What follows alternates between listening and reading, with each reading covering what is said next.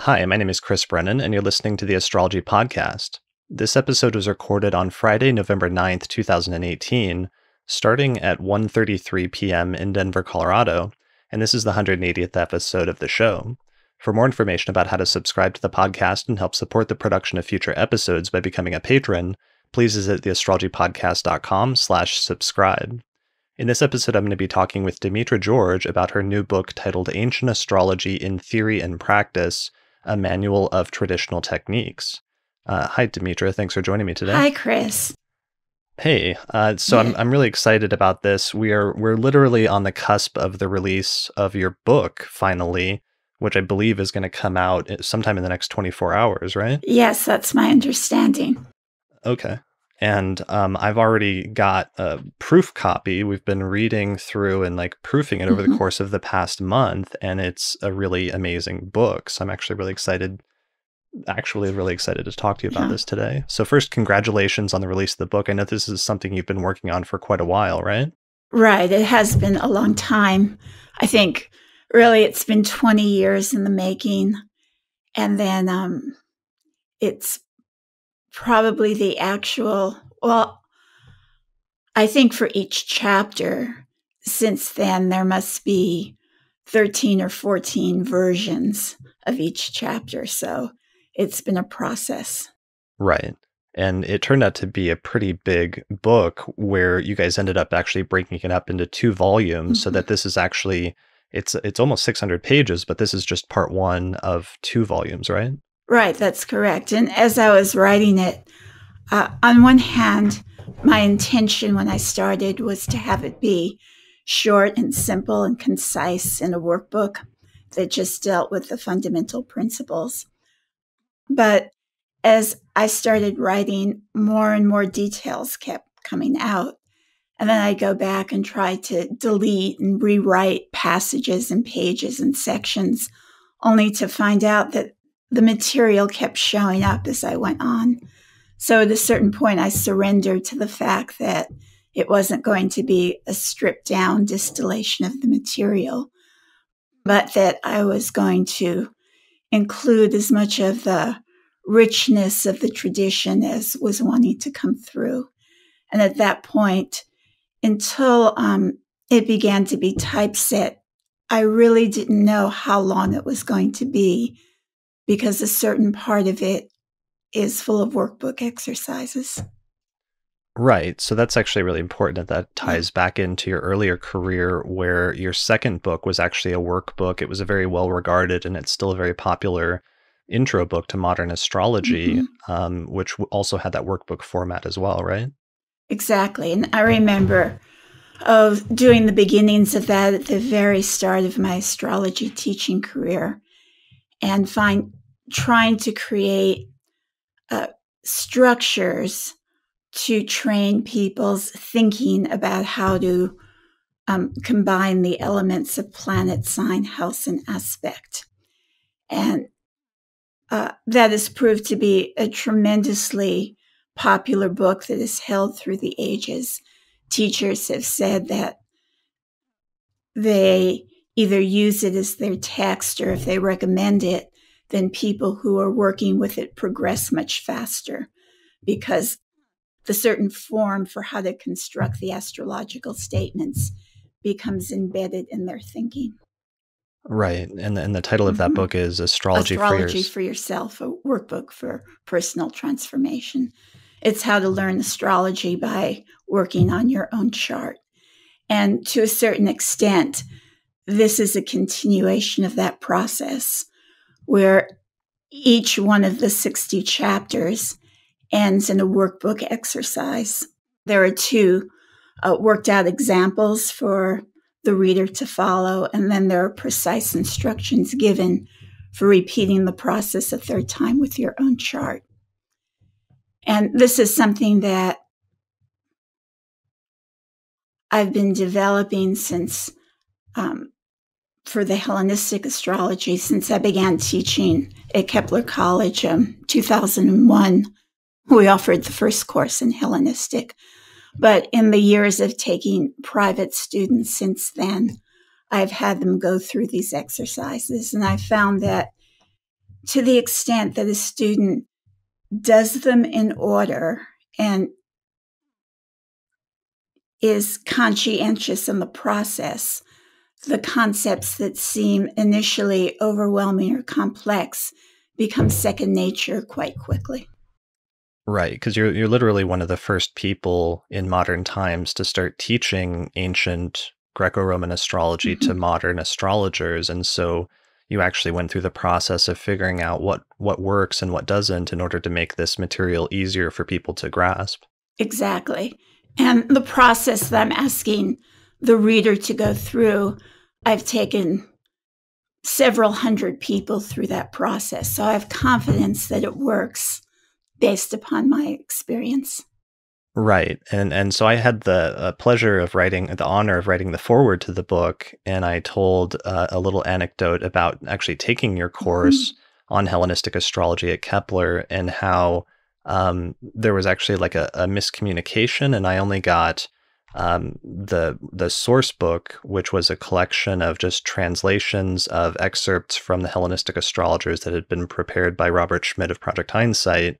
And I didn't initially, for the first few weeks of my study, there was supposed to be a set of notes, a comprehensive set of notes, which is actually what this book eventually turned into. Exactly. And so I struggled actually for the first few weeks of learning Hellenistic astrology, because I was just reading the texts without context. And it's actually extremely difficult to just pick up a book on ancient astrology and start reading it and understand everything the author is saying, because ancient astrology is so different from modern astrology.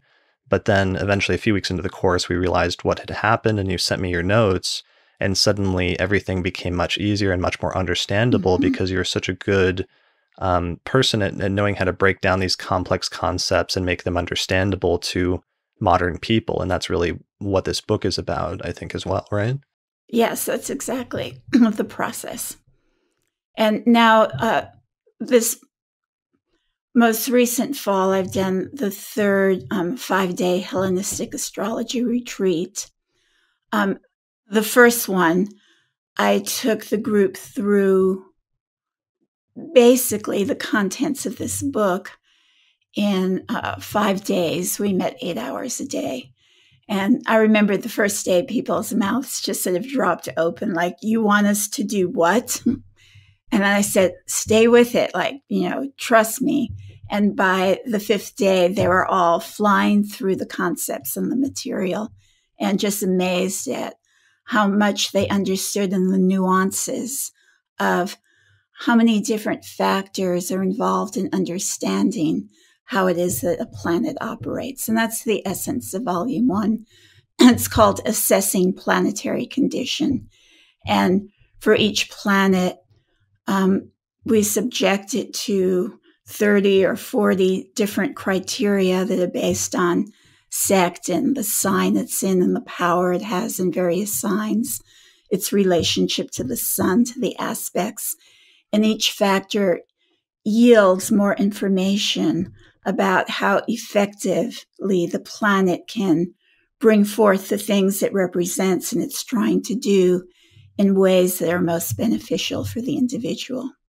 So then in many astrology interpretation books, it's like one sign fits all. Mars in, let's say, Gemini or the 3rd house has one stock interpretation of 2 paragraphs. And through the richness of the ancient tradition, we find how many more factors were involved in understanding the multivariate ways in which a planet brings about the matters that it's trying to. Right. And so it's like from a modern perspective, it's not usually giving like value judgments or that there can be better or worse placements. It's just giving almost psychological interpretations. But in this approach, you're actually trying to determine the condition of the planet in the chart to see how well it's able to do its job. And then that has both psychological as well as sometimes literal manifestations in the person's life. Exactly. One of the simple examples I use is that you may have 2 individuals who both want to, let's say, start their own business. They're both intelligent. They're both competent. They're both worthy.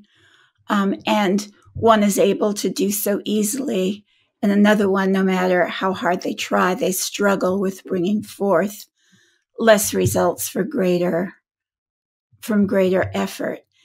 And it's in the understanding of planetary condition that it illuminates to the reader why things are easier for some people than for others, and what are the particular strengths and weaknesses an individual needs to factor into their approach to bringing about their objectives.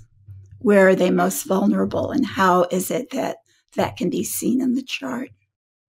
Right. And instead of somehow that being disempowering, which is Right. the fear I think that modern astrologers sometimes have about that approach, instead, sometimes it can be more validating about what a person already does know and understand about their life in some ways. Exactly. It's, I'm not, the take home is that it isn't that I'm a bad person or I'm an incompetent person, but this is something I never realized that was a blind spot in how I functioned.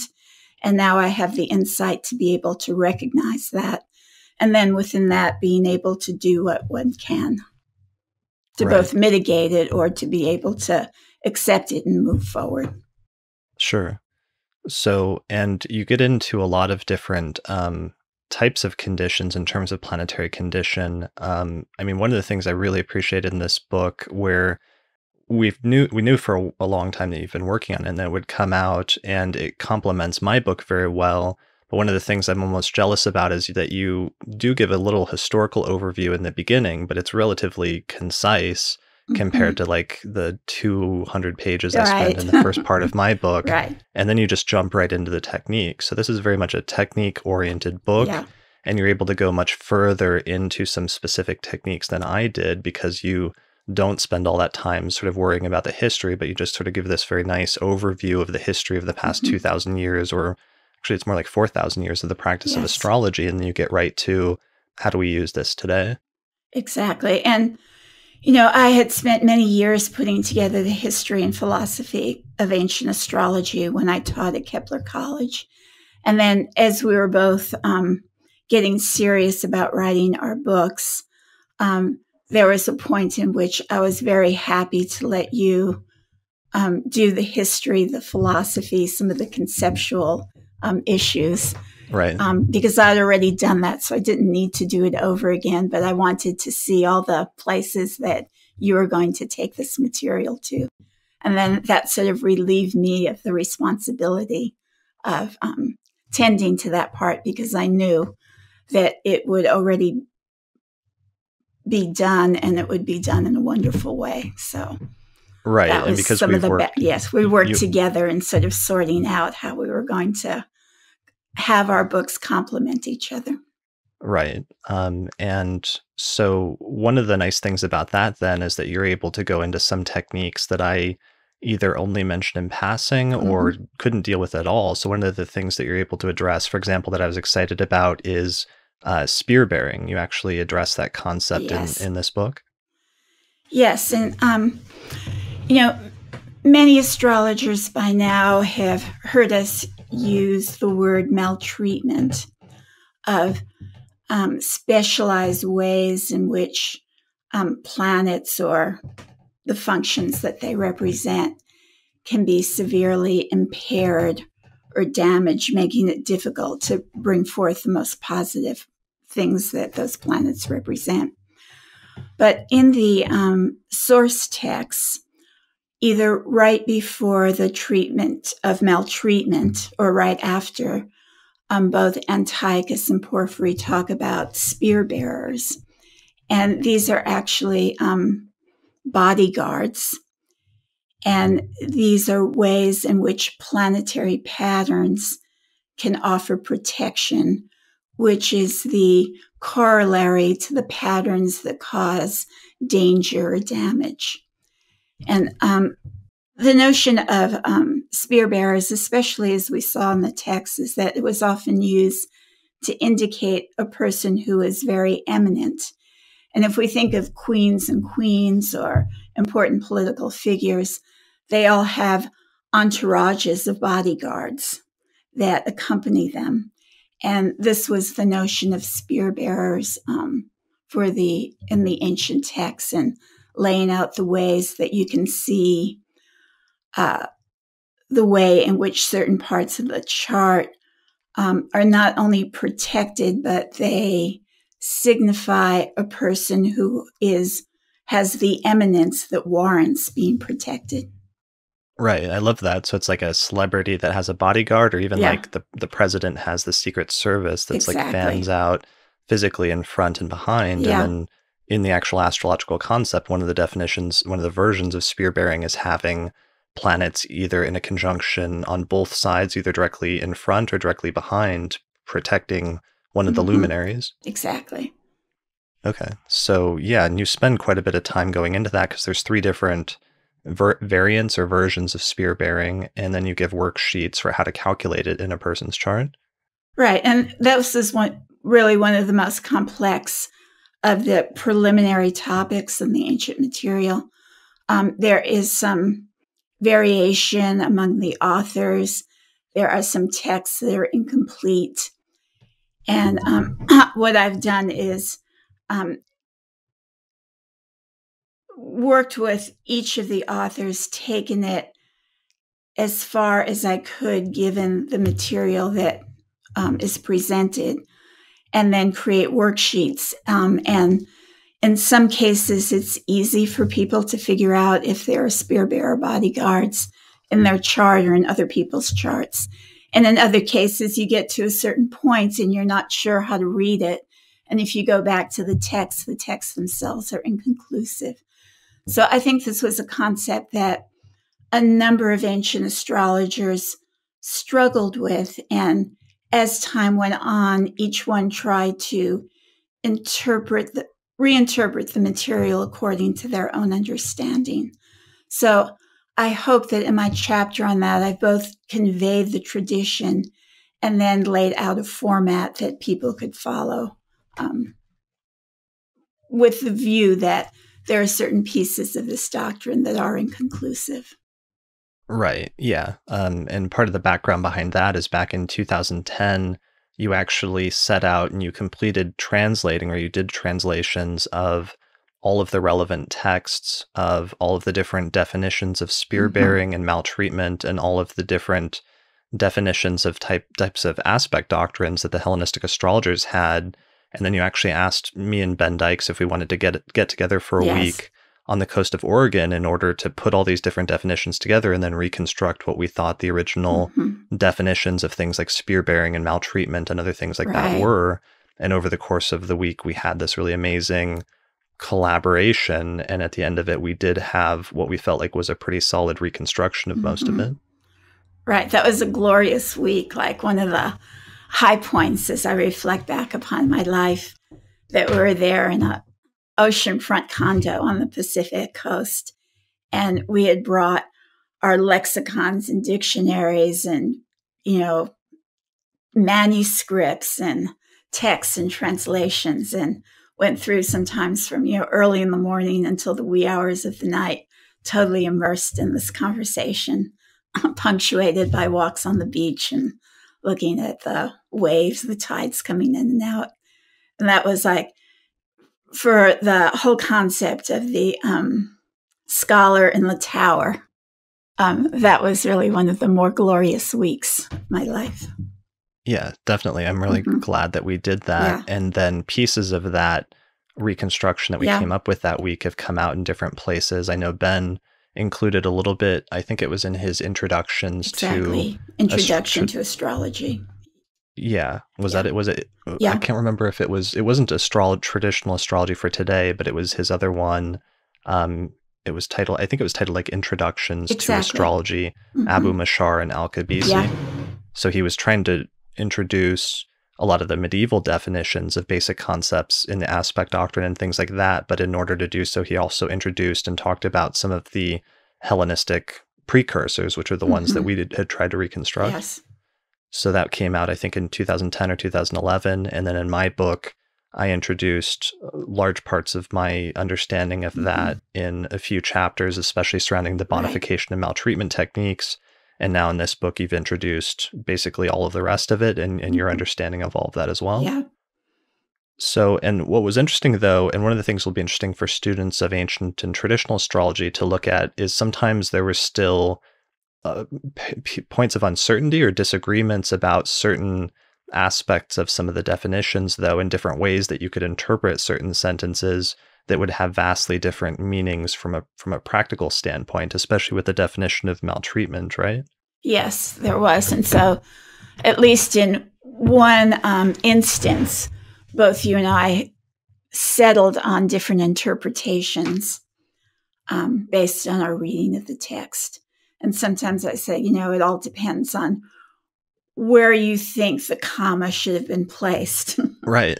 It's literally something like that, like the grammar of the Yeah. sentence completely and how you read it completely changes Right. how you would apply it to charts. Do you mind if we read that definition of maltreatment really quickly for the sake of... Certainly. Okay. So, so here's your translation. It says, concerning injury, it's called maltreatment whenever some star is struck with a ray or is struck with a ray by malefics, or it is enclosed, or if it is in a connection, synafe, with a destructive star or an adherence, in brackets collasis, or if it is opposed or overcome or ruled by an evildoer which is badly situated, and when it itself declines in the ineffective places. And that's from Porphyry's introduction from Yes. the 3rd or 4th century. So, maybe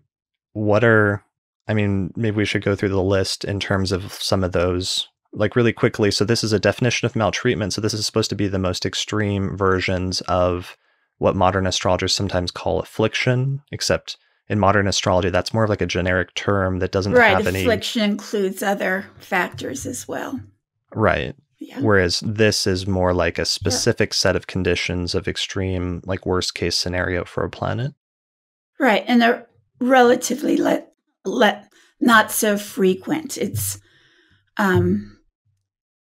not uncommon for charts not to have any maltreatment conditions. And so when you see them, it's a sort of red flag to pay attention that there's a problem here. Right. And then you also, in other chapters, talk about Yeah. a corresponding set of positive conditions that can indicate very good things about a planet's Yes. condition. Okay. So some of the different ones here that are relatively straightforward are things like being overcome by a malefic is a condition of maltreatment according to this text. Well, I think this is the point on which we differ. Okay, right, okay. Right, exactly. This is the point where it's not so straightforward. So the difference of interpretation is that very last sentence where it says, and when it itself declines in the ineffective places, you take that to apply grammatically to the entirety of the rest of the definition? No. Or no, I'm sorry, see. but Yeah. the part where it says by an evildoer which is badly situated. Yes, that's the piece. So then there's a series of conditions, and then there's an and then they list 3 that the planet is overcome or opposed or in the domicile of a malefic that's badly situated. And so badly situated or in disadvantaged places refers to the house location of the malefic planet. And if that planet is in houses whose topics are problematical topics, such as the 6th house of illness or the 8th house of death or the 12th house of suffering and other kinds of grave difficulties, because those are the topics that the planet in that house has to use in order to bring forth what it represents. When a planet is in one of those difficult houses and overcoming has the superior square to a planet or opposes a planet by whole sign or is the domicile lord, then that's what brings that more graver level of difficulty to the experiences of the individual. It's not simply being opposed by Mars or Saturn or having the superior square, but that Mars and Saturn is in a house sector of the chart whose topics through which it expresses that they themselves are the most difficult topics of life. So it's a double condition almost. So anyway, that's my rationale for why I have included that the malefic being a difficult planet as well as making that superior square or opposition. Right. So that's the interpretation that you take in reading the text, that it's not just that it is overcome or opposed or ruled by a malefic, but the malefic itself also has to be in one of the difficult houses, especially the 6th or the 12th. Or even the 8th, because I think that the very last piece, then there's a comma, and then the last piece says, or, and this has been something that, all of us, including Schmidt, has gone back and forth with. It seems almost as if a planet is simply in the 6th or 12th house, that also is enough to create a situation of distress for the planet. Right, because the final clause is, and when it itself declines in the ineffective places. Yeah. And so I've interpreted that as a whole 7th condition just unto itself. Exactly. Of a malefic planet ruling another planet, and then the malefic being badly situated in the 6th or 12th house, which is a condition known as counteraction. Yeah. So that's like a second interpretation. And then Schmidt has a whole 8th separate interpretation, which is that it's just a planet placed in one of the bad houses, especially the 6th or 12th. So that means between the three of us, we have 3 entirely different interpretations of this one passage, depending on how you read the grammar. Right. And that, to our audience, that may seem very confusing or weird, or how come that's the case. But in terms of reading Greek, it's not unusual. The ancients often said that the Greeks were liars. And that was because the syntax of their language could be interpreted in so many different ways. So someone could seemingly be giving you a compliment, but really for those who could read underneath it, you could see it was an insult. And when I was in the years after I graduated from the U of O, I participated in a reading group that some graduate students and professors were in, and we would read different texts. And they could spend an hour discussing one sentence in the text we were reading, with each person offering their own interpretation of that sentence. And that often became the substance of our reading group, was seeing the variety of ways that each reader could interpret, as I said, one particular sentence. So the fact that we've all landed in that position over the maltreatment definitions is not unusual in the larger context of people reading and understanding ancient Greek. Right, because it also involved comparing, there was 3 different texts that survive, that preserve that definition, and all of them are slightly different. So it's not even just reading one text and coming to different conclusions. It's attempting to reconcile 3 different versions of the same definition and figure out what the original one was. And that was a project that originally was undertaken by Robert Schmidt in his 2009 book, Definitions and Foundations, where he tried to reconstruct the original text underlying all these 3 different variations. Right. But then we got together in 2010 to see if we could validate that, and if we agreed with this reconstruction, or if we came to our own, and we ended up coming to different conclusions, largely for reasons like this. Exactly. So, and this represents basically the publication of all of your conclusions and all of the work that you did, including, what I love about this and what's going to be the most valuable is you did your own independent translations from the Greek for every astrological passage that you translated in this book, right? Yes. Okay. Right. I mean, that's a pretty big deal. And that took you a lot of time to do. Right. And there was when we were so confused over all of the understanding the aspect doctrine, at a certain point I realized that I was never going to really get it unless I sat down and did my own translations. And that sort of opened up the areas where I saw how different translators interpreted a single word. And that's what really helped me get into deeper layers in understanding the material. Right, just because there's so many different ways then that you can practice astrology and establish the doctrines depending on how you interpret the texts. And you wouldn't think sometimes that they could be that wildly different, but this is a really good example of how that can have like major practical implications. Oh, exactly. And for anyone who's ever, let's say, read the Greek tragedy plays, there are many different translations of the same play.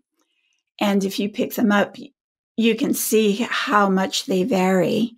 And if you happen to be looking at the Greek as well, sometimes you look at someone's translation, you go, oh my goodness, like, how could they get these English words out of these Greek words? Like, it's makes no sense at all what they've done with it. But someone just picking up any old translation wouldn't realize what a great variation there can be based upon the knowledge and the bias of the translator.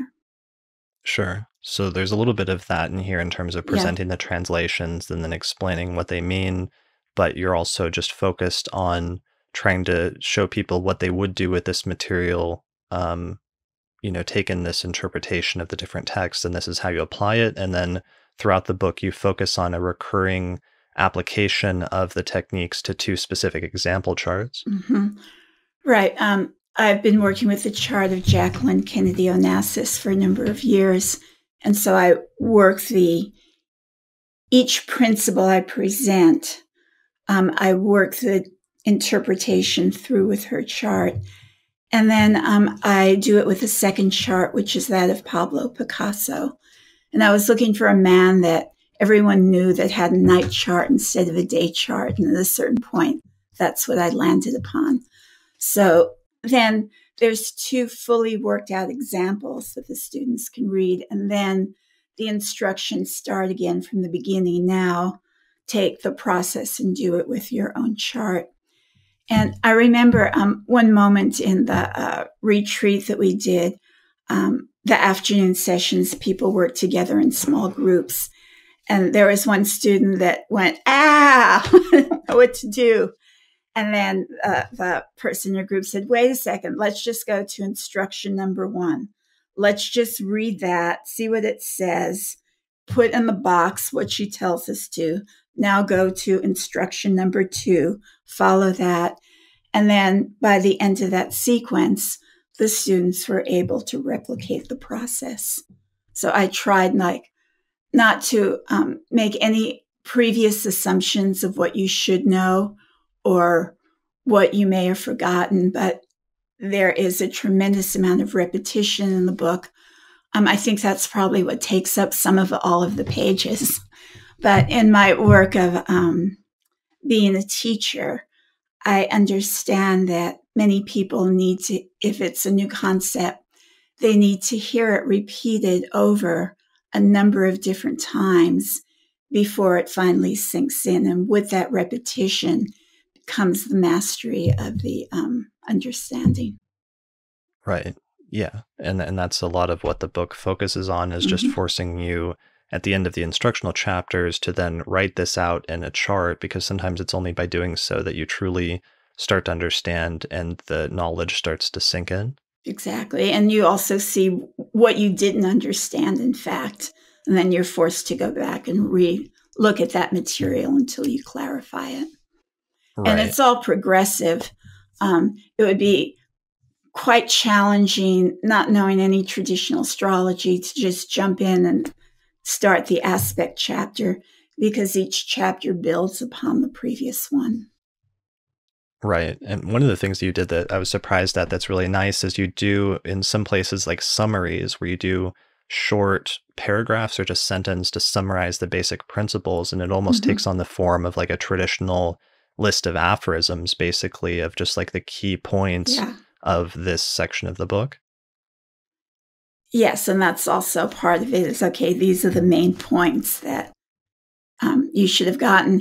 And, in some of those medieval books, all we have is the aphorisms, but we don't have the explanation of how you got to that conclusion.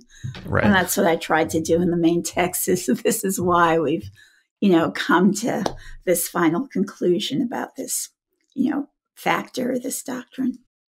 Right. So, another major component of the book that you spend a lot of time talking about is the solar phase cycle and the importance of some of these concepts, which has the effect of sort of reconnecting astrologers with the astronomy, at least in part, and realizing that there's a lot to the phase relationship that each of the planets has with the sun that has a lot of really important interpretive meaning. And sometimes it's really small or seemingly minor things, but those minor things can add up to have a big overall effect in terms of the overall interpretation of a planet's condition in a chart. Right. And so it was, part of how I start out is this larger cosmology that the ancient philosophers had that was incorporated by the astrologers. And it starts from the principle of unity into the divine quality of the stars. And then the planets are slightly less divine than the fixed stars, and they have these nested orbits. And their first relationship is to the sun and to the moon as the sort of celestial king and queen of the heavens, and then to one another. But in that is the planet's relationship to the sun in terms of their cycles. And the ancient astrologers saw that a planet's speed, its visibility, and that its moments when it appeared and disappeared according to its phases or its stations, turning retrograde or direct, were very key moments. There were visual phenomena, but they had great interpretive meaning. And so it's through a thorough understanding of that cycle that the planet has from one conjunction with the sun to the next time it conjuncts the sun, that all of these factors, whether it's going fast or slow, direct or indirect, it's appearing after having been hidden, it's disappearing for a period of time. There are many subtleties of interpretation that come in with each of those moments. And so I've tried not to only say, if a planet is within 15 degrees of the sun, it's weakened, but to understand that within the entire cycle of its relationship to the sun. And with that astronomical, a model to work off of, then the final interpretive conclusions begin to make sense because you see the rationale that has informed those conclusions. And that was the beauty of the Hellenistic astrology at the beginning was, as modern astrologers, we learned many things, but we didn't know why. And the Hellenistic began to reveal the underlying structure that informs the delineation of the chart. Right. It seems like the longer and longer the tradition went on, the more it just became lists of rules and understandings about when you see a placement in a diagram in a chart, this is what it means, or, X equals Y. But if you take it as far back into the tradition as you can, you start to get back to this layer where they're focused more on looking at actual like observational astronomy and then interpreting the movements and the positions of the planets symbolically as having symbolic import in the person's life. And when you do that, you get connected to this much deeper sort of level of astrology, it seems like. So with the solar phase cycle, that includes a lot of things like the speed of the planet, the direction that the planet is moving along the zodiac, either direct or retrograde. It includes visibility conditions like being able to see the planet in the sky, or whether the planet is hidden by being too close to the sun so that the sun's light overwhelms it. And there's like a few other conditions in that general area. There are. Right. So, I mean, that's one piece of things in terms of the visibility and interpreting astronomical movements in a symbolic way. And then there's also that separate part of Hellenistic astrology, which seems like it's more directly symbolic or more based on sort of abstract systems or things like that. Like I'm trying to find a way to describe something like the planetary joys or the thema mundi and the aspect doctrine and other things like that, where it's more like a, Robert Schmidt would always call like a theoretical construct of some sort, where somebody's put something together that almost has an artificial ring to it, but it's not artificial in a bad sense, but instead it's more artificial in a way that's deliberate and thought out, where the concepts are interlocking in some way. Yes, there's a very elegant substructure.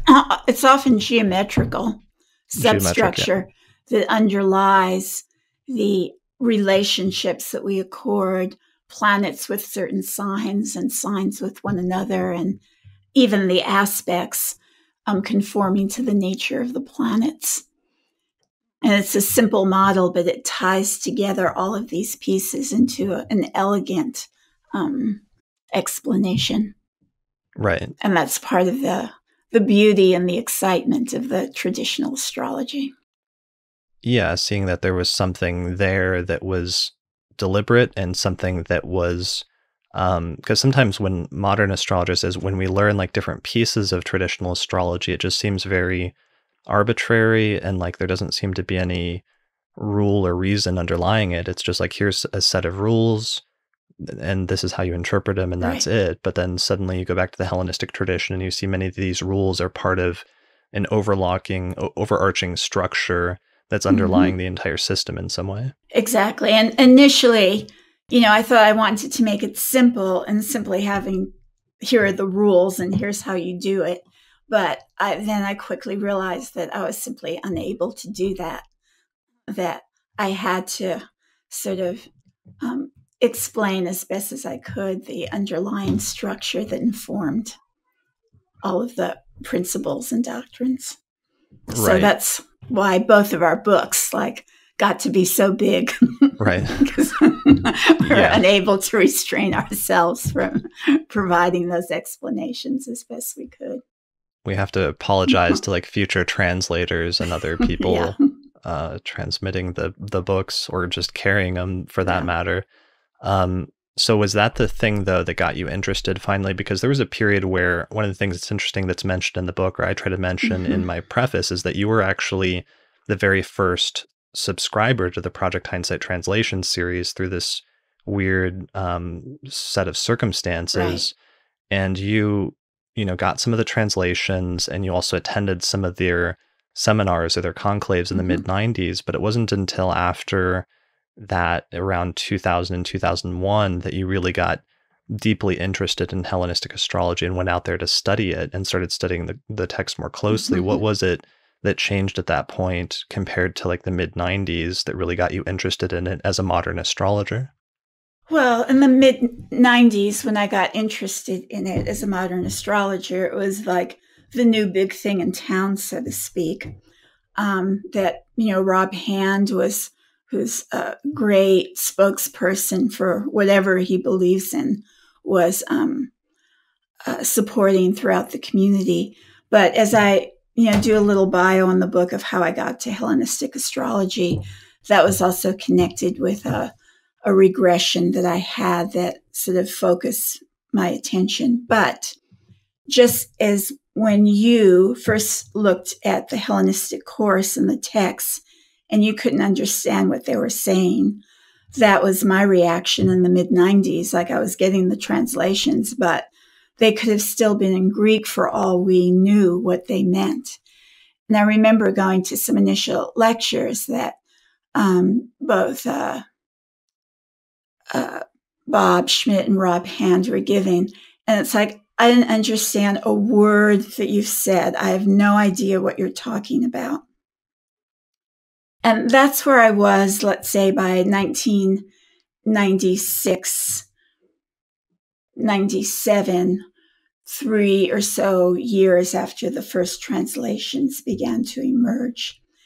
And then that's when I went back to graduate school.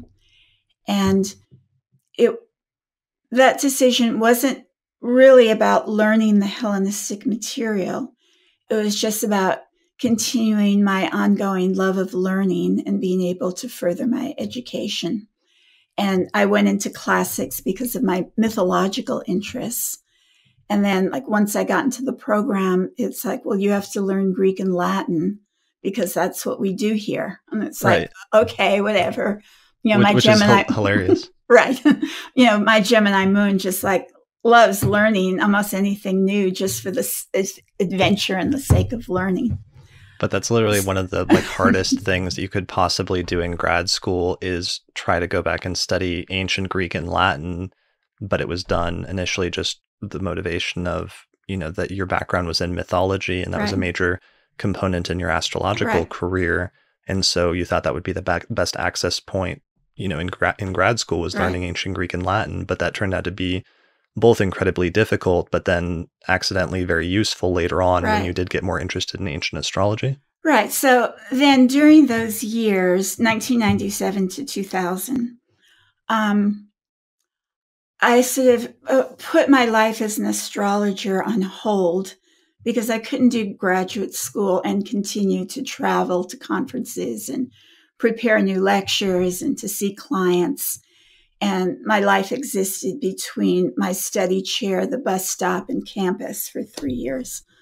Then, again, as I was ready to graduate, Kepler College received its authorization, and I was asked to teach the first year history program because I would have the right degree at the right time that the state board required for authorizing their instructors, their teachers. So then I was totally immersed in putting together the history of ancient astrology. So I was aware that Project Hindsight was still continuing to have events at their home in Maryland. But my life was so overwhelmed with this other thing I was doing that there was no way that I could really follow that or participate in it. And then it was at the end of Kepler's first year, where I taught the history of ancient and medieval astrology, that our students attended a NORWAC where Project Hindsight had a table and a booth. And Alan White was talking about the techniques of interpretation with Hellenistic astrology. And our student said to me, what is this about? Like, what are all these techniques? And I realized, what are all these techniques? You've been learning the history for a year. There's a whole body of practical information that goes with that in terms of keeping with the integrity of that program, that you should also be exposed to. And then a month later, Bob at Hindsight was giving an intensive, a week-long intensive. And I realized that I had to go there and sort of catch up to speed on what they had done during the past 4 years while I had been totally immersed in graduate school in Kepler's first year program. And that was the moment when not only did I connect with the potency of the techniques, but because I had had enough of the Greek, I was able to hear those teachings in a way that I couldn't have possibly understood 4 or 5 years earlier. So that's what happened at that moment. That makes sense. I saw how important the teachings were. I went back to Kepler. I was able to arrange to have that module included in the Kepler curriculum. And then I returned to Maryland and to Virginia for a number of months where I put together that first course under the instruction of Alan White and Robert Schmidt. Right. And you wrote a lot of notes. It was just probably, 200 pages maybe of like a course manual of commentary and instructional manual that would go with some of the translations. And then those course notes you've continued to expand as you teach private students over the course of the past decade and a half.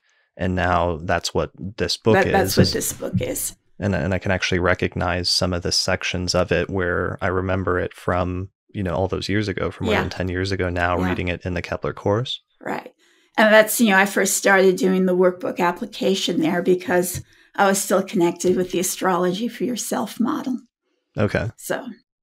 Right. And you were probably Yeah. doing that for some of yourself in learning that material Yeah. and trying to systemize and understand each of the concepts. All right. Yeah, so that's really important. I'm trying to think. I mean, one of the issues that we could go into is one of the things that's interesting about the book, actually, and notable, is I thought before I read this that it was just going to be about Hellenistic astrology, which is, basically Greco-Roman astrology from the 1st century BCE roughly to the 7th century. But you actually incorporated some later medieval authors into your treatment as well, because you've been studying them over the course of the past decade, in addition to some of the Greek texts. Right. And I tried as much as possible to have footnotes from the ancient texts themselves about where these doctrines came from or who said it, or to have it go back to where we could trace it to. And in that search for primary source documentation, it inevitably led me into looking at some of the material of the Arabic and medieval authors. And thanks to all of Ben Dyke's translations, I had all that material right at my bookshelf. So it was quite impossible not to see how the tradition continued into the medieval and Renaissance period. And in volume 2, which will be mostly about the houses, although I'm treating some other pieces on the rulers of the Nativity as well. That interest in how the tradition developed over the course of 2,000 years is especially evident, where I look at the significations of the houses and find what 8 Hellenistic authors said about each house, and then 8 Arabic medieval authors, and then a number of Renaissance authors, and then the early modern authors, to be able to see what pieces of the doctrine survived and remained constant, what elements of the houses were added in at certain times and why, what pieces dropped out, and perhaps speculate as to why, and then be able to do that analysis of our understanding of the houses from the entirety of the tradition. So something that started off in the beginning, did Bonatti have anything to say about sect? Because we heard those words, medieval words, a planet being in haze, let's say, that sect-related conditions, but that was a concept that we didn't see in the Hellenistic. And then as I started, again, the Gemini part of myself that can't contain or refrain, actually, is the word, from gathering more and more information. Like, well, what did so-and-so say? And where did they get it from? And just kept moving me forward through the tradition. So you see more and more of that as the book goes on. Right. Yeah, I appreciate that. And I think other traditional astrologers will appreciate that, because it sets it up as more something that's useful for everybody and not necessarily just one tradition, even if it's very much rooted in the Hellenistic tradition primarily. And it kind of raises an interesting thing I've been thinking about a lot lately, which is because traditional astrology was dug up, on the one hand, it's partially because it was dug up in different eras, where first there was a revival of like Renaissance astrology in the 1980s because the text of William Lilly was rediscovered, and because it was the earliest text written in English, you could still read it without any language skills. So there was like a rebirth or rediscovery of Renaissance astrology first, and there was much excitement surrounding that. And then at some point there was also, probably after that, a revival of medieval astrology through the work of people like Robert Zoller, and he was working on Latin texts, basically, like Guido Bonatti and other authors like that. And then eventually there was a revival, especially more recently, of the Hellenistic texts and excitement surrounding the Greek texts that were written around the 1st century, or give or take a few centuries. But there's different people, depending on which tradition oftentimes they started with, that will tend to prefer that tradition. And there's this different sort of almost like fundamentalism that sometimes develops out of each tradition, depending on what the person's preference is, where there can be like versions of like a Hellenistic fundamentalism of saying the original system was the best and everything else was a de-evolution. There's a medieval fundamentalism we've seen sometimes, which is like the Hellenistic astrology was okay, but it really got at its best during the medieval tradition, and then it declined during the Renaissance. And then there's like a Renaissance fundamentalism where they say the earlier traditions were okay, but it really reached its peak in the Renaissance and then declined after that. How do you don't seem to oftentimes go down that route, and what do you recommend, or how do you recommend avoiding that? Is that okay, that impulse? Have you ever had that impulse yourself, or how do you perceive it when you see it in sometimes other practitioners? Okay. From a very cynical point of view, I understand that wherever an astrologer has invested their ego in being right about the kind of astrology they do, and correspondingly their income is dependent upon their authority and maintaining that authority, I understand why many astrologers are so rooted in that their astrology is the best and the most correct. But if we take a larger sweep of understanding, we see that astrology has made its way around the world almost since the beginning of its development, and that each culture that has received the teachings has, in order to fully integrate them into being applicable to their own experiences, has made certain insights or adaptations that brought it in alignment with their primary beliefs. However, to the extent that we consider that astrology is, I hesitate to use the word a language of truth, but the language that it is can reveal the truth of the situation, of the condition and fate or karma of a person's life and their purpose. Then that truth can be communicated in many different languages, and that we have to be careful not to fall into the trap that the only true word is something that happens in our own language that only we ourselves can understand. And so that gives us that sort of openness to respecting the variety of different traditions that emerge from this one fundamental understanding.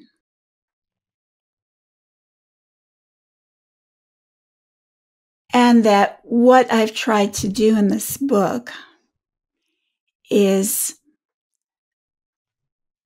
the notion of planetary condition is something that remains uniform from the earliest of times through the Renaissance. This idea that based on a planet's sign and house and relationship to the sun and aspects, its ability to perform its function was easier or harder for the individual. That's a constant in all of these different traditions.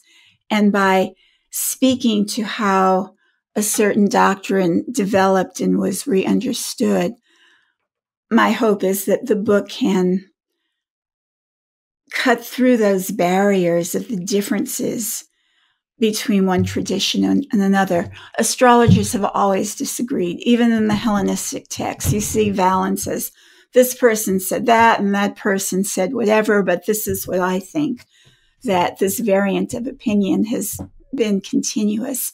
So there's no use in pretending that it hasn't been. But in being able to present the multiplicity, and yet from the multiplicity to be able to isolate the things that are continuous and constant is what I tried to do, so that hopefully students of medieval or Renaissance astrology can read this book and benefit from the understanding of the principles without it causing them to totally reject a tradition that they are connected with for whatever other reasons. I don't know. Did that make sense? Definitely. And I think you accomplished that because you traced that thread, later in the tradition. Yeah. In addition to talking about the foundation, I think that's going to have the effect of showing the overlaps more clearly and showing where some of those later things that just became rules or aphorisms originally came from, and what the original conceptual and philosophical rationale was originally. It comes up sometimes in funny ways because so much of the tradition became about the textual tradition and what texts were transmitted, what texts weren't, what authority is being given to certain texts in different eras versus in other eras, what texts are being given more authority. We came up with this at one point when you're writing your book and in the editing phase of the question of, was Claudius Ptolemy a practicing astrologer? And some of the debates surrounding that, and then the subsequent questions about how much authority to give his text based on what your answer to that question is. And so there's just some tricky issues that come up sometimes in terms of that.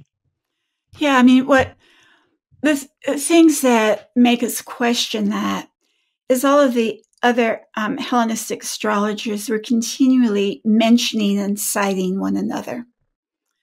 But Ptolemy is rarely cited by anyone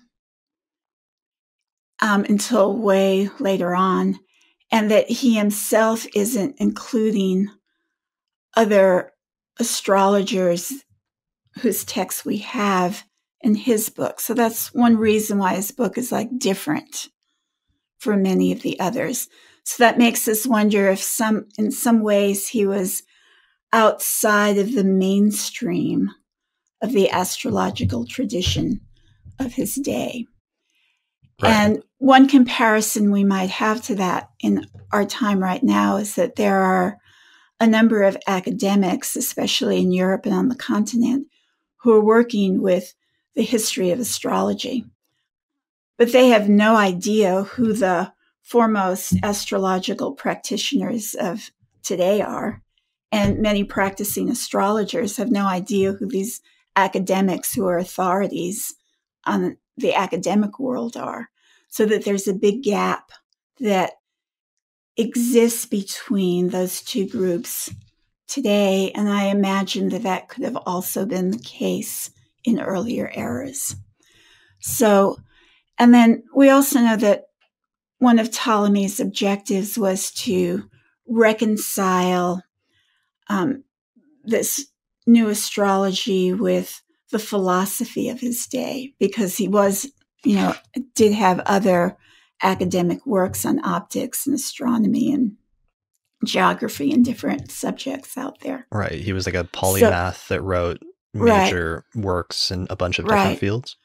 Right. So I'm sure that in the course of learning a lot about the important subjects of his day, that he did give due attention to astrology and presented it to the best of his abilities. And if he was a great mind, he, did a lot of good work in what he set down. But that he was a practicing astrologer in the same way that the others were, there's some question there because no one seems to know about him and he doesn't seem to know about anyone else. Right. And he doesn't, unlike his contemporaries, he doesn't use any example charts. Right. Whereas somebody like Valens, you have a bunch of, he uses his own chart. He uses client charts. He gets in a shipwreck and he goes around and collects everyone on the boat's charts afterwards to see what happened that coincide with the shipwreck. We don't see that necessarily in Ptolemy. Right. So there's that. But that's not to say that his work isn't representative of the period and that it's not valuable. Right. Yeah. I mean, that was the question I had as there was a extreme pushback against Ptolemy in the 90s, especially in the work of people like Geoffrey Cornelius and James Holden for many of the reasons that you said. But then there could be, and then there's also, of course, people that place his work on a pedestal. And up until recently, it's always been thought of as like the major work on ancient astrology that everybody should emulate and was the best example of that. And sometimes in the Renaissance, for example, that reached an extreme version where they would just adopt a bunch of Ptolemy's techniques that, even though in some instances they were radically different with what the tradition had been for 1700 years up to that point. But all that being said, and despite those two extremes, there's still probably reason to say we don't necessarily know. And he did write a book on astrology. And while he sometimes would omit or just like not talk about concepts or techniques that he didn't like,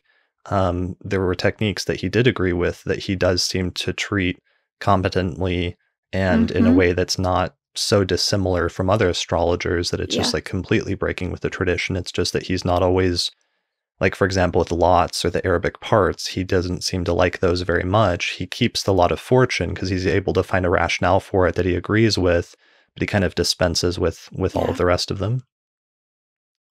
Right. And there's virtually very little information on the houses. You know, a few lines here and there, but he doesn't really treat the significations of the houses. Right. It's very sporadic, and he mainly focuses on like angularity, but not so much on topics necessarily. Yeah. Sure. So there was another part of that question of how do I deal with other astrologers who are fundamentalists in their own tradition. And my sense is not to really disperse my energy by getting involved in those disputes, but by doing the very best work I can with the material that I'm comfortable with and feel competent in, and to let the material speak for itself and to support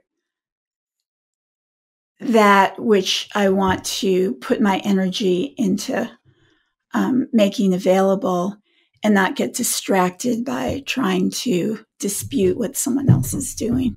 So I tend to ignore it for the most part. Sure. And that's probably been easier because you've done work like with Dennis Harness. You originally co-taught the Hellenistic course with him, where you compared Hellenistic and Vedic astrology in order to both emphasize and show, just by teaching them side by side, how many similarities there were, as well as, you know, the differences. And so exercises like that have probably been really fruitful in terms of keeping an open mind and seeing the value of that comparison between the traditions. Exactly. What, you know, we discovered in that Kepler course was Hellenistic and Vedic were much more similar than Hellenistic is to modern. And then the second thing was that we would give a question and have our students both arrive at a judgment using Hellenistic techniques and then using Vedic techniques. And what was often the case is that they arrived at similar conclusions, but used entirely different systems to be able to get there. And so that also opens up your mind. You can't keep it as fixed to the one and only way point of view. Right. Yeah, that's amazing. And then more relevant in terms of modern astrologers is that you've also continued some of that work in terms of not wanting to just do ancient astrology in and of itself, but sometimes now going back and looking for ways to integrate ancient astrology and modern astrology, or perhaps synthesize the two. Yes, that's also, and I've continued to use the asteroids through this whole time period. And I definitely use the modern planets, the outer planets.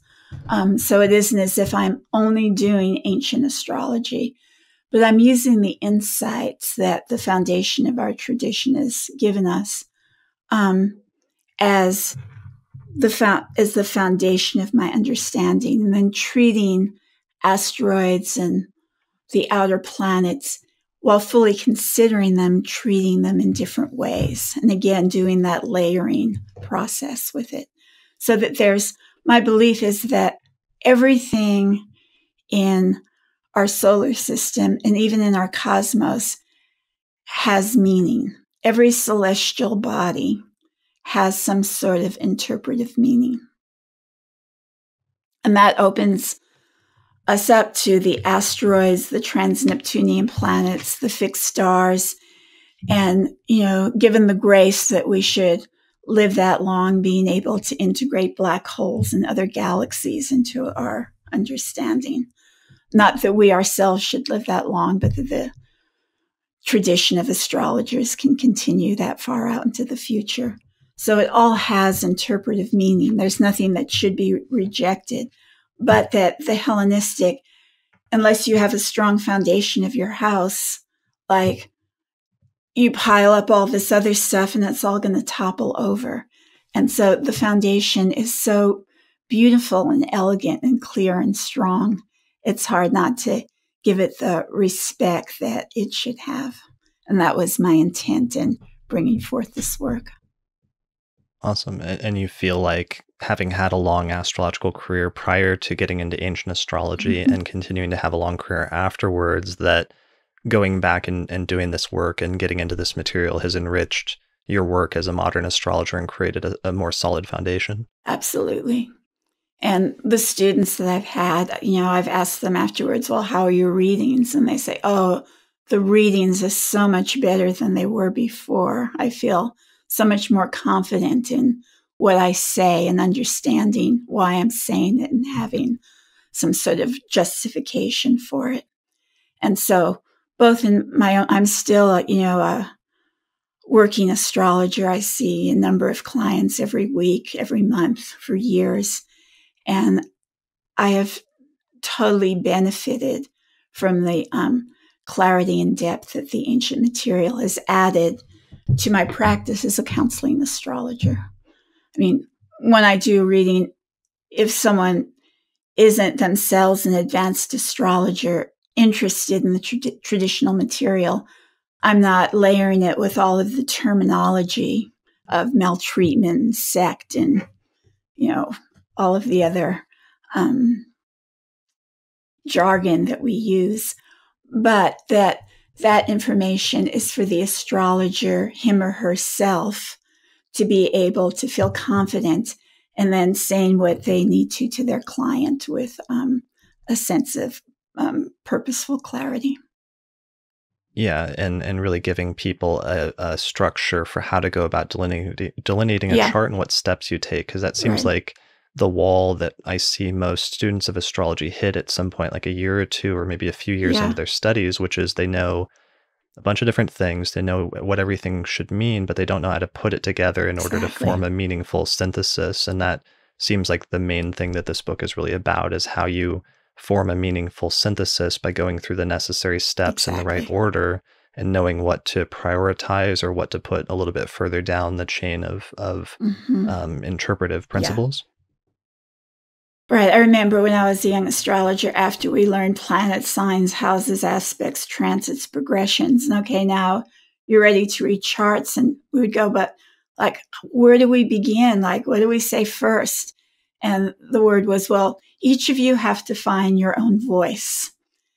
And then it became a process of, I remember the panic in those early days that you look at the chart, you don't know where to begin. You just land on some aspect that you remember or something that you know about and start talking about it until you exhaust whatever it is you have to say on that, and then desperately search for something else to start addressing.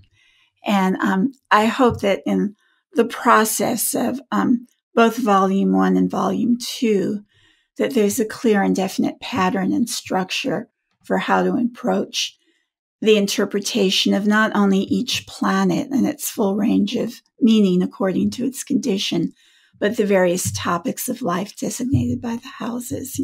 How will marriage turn out? How will health turn out? How will children turn out? And in that part 2, again, it's the interpretation, one from the planet's point of view, but then we turn around and do it from the house topics point of view.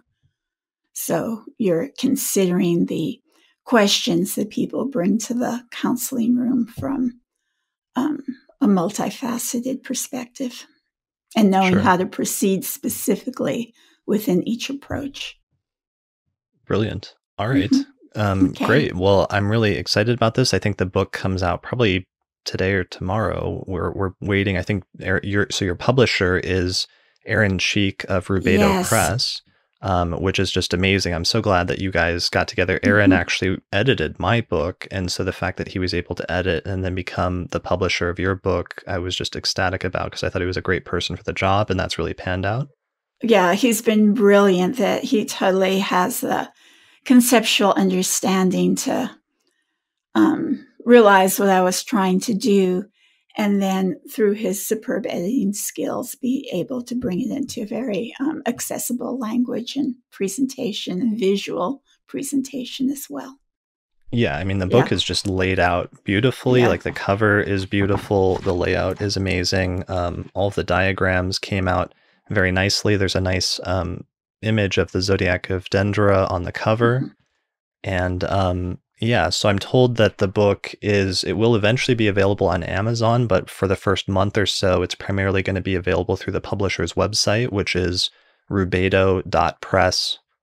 Yeah, that's it, rubedo.press. So I'll put a link to the website where you can find the book, or you can order the book on the description page for this episode on the astrologypodcast.com. Okay.